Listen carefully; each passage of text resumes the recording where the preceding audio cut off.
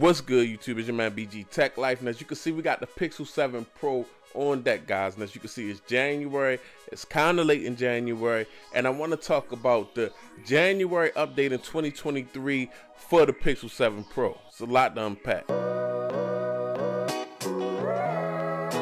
So first and foremost, shout out to Team Pixel for sending this device out. I am a member of Team Pixel. The January update, guys, has been lagging behind. I was not able to get the update over the air. I actually downloaded the over the air update from the website, the Google support website, and sideloaded it to this Pixel 7 Pro because my Pixel 7 Pro wasn't getting an update, and I don't think a lot of Pixel 7 Pros are getting an update. Now that could mean that it's something that Google wants to fix, and they might not really want to push an update until they do the February update.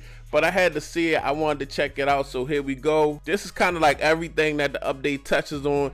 And as you can see, it's supposed to be for the 4A all the way up to the 7 Pro. I do have the January 2023 update on my Pixel 6A, but it will not over the air update on my 7 Pro.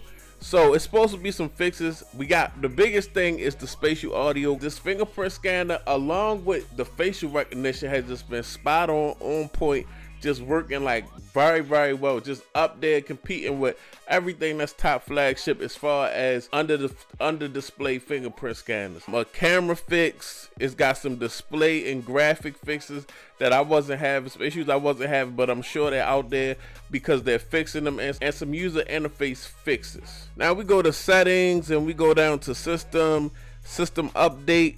As you can see, I just put it on there. Got the January 5th 2023 update. This is January 21st. It was not pushed out again. I had to download it and sideload it to my device. Now the two things that I want to talk about, guys, is the fingerprint scanner.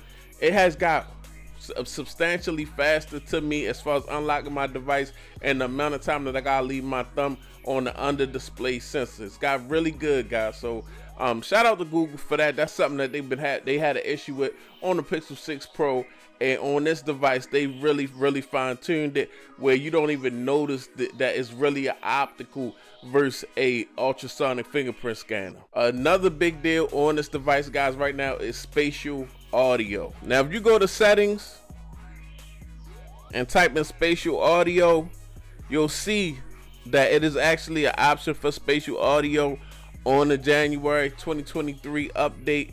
It might have been before this, I'm not sure, but a lot of people were asking about spatial audio, so I wanted to check in on it. And you can do it from wired headphones, but you can also do it from accessories, Bluetooth accessories that work with spatial audio. Now as you see here, I got these are the Liberty 4 Soundcore earbuds, very dope pair of earbuds, guys.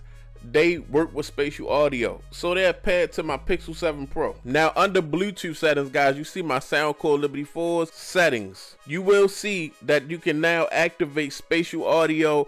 Audio from compatible media becomes more immersive. So very dope, guys. The spatial audio is definitely there. The fingerprint scanner has gotten better. It's just the little fixes that Google has been doing all along with these Pixel phones. So that's just, I wanted to touch bases with y'all. No, I didn't get the over the air update. I know a couple other people that didn't get the over the air update. So we went ahead, downloaded the OTA and sideloaded it to our Pixel 7 Pros just to check it out. It's your man BG Tech Life. Let me know what you think down in the comments. If you're not subscribed, get subscribed. If you're not following me on Instagram and Twitter, go and follow me, BG_Tech Life. It's your man BG. I'm out. Peace.